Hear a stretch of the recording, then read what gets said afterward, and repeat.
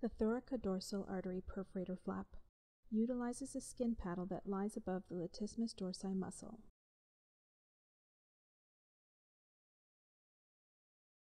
The flap is supplied by a myocutaneous perforator, arising from the descending branch of the thoracodorsal pedicle, which runs along the deep surface of the muscle.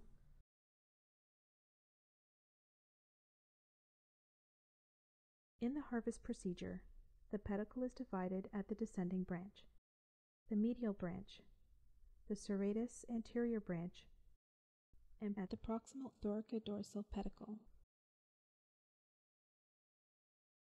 Incision begins at the axilla, tracing the anterior border of the latissimus dorsi muscle.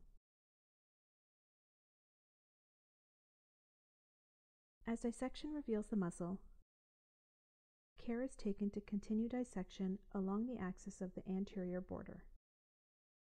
This would prevent injury to the perforator, which arises on the lateral surface of the muscle.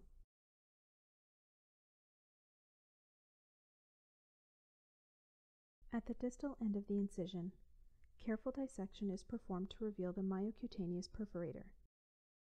The perforator is likely found about 2 centimeters away from the anterior border of the muscle.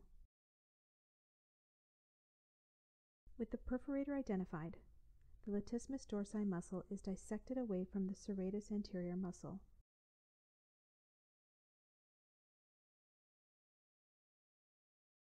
Revealing this serratus anterior branch of the pedicle. The long thoracic nerve is located anterior to this branch and is preserved. Dissection proceeds towards the axilla, revealing the thoracodorsal pedicle. The descending branch of the pedicle can be identified, including the nerve to latissimus dorsi, which is preserved. The perforator is followed through the muscle to the pedicle, dividing the overlaying muscle, along with the medial branch and the serratus anterior branch.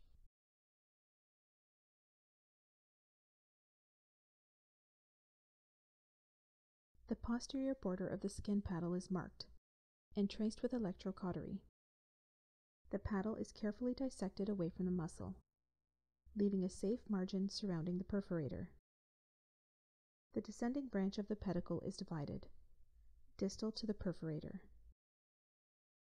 The perforator, along with a small cuff of muscle tissue, is lifted from the latissimus dorsi muscle. At the proximal end, the thoracodorsal pedicle is divided, and the flap is fully mobilized.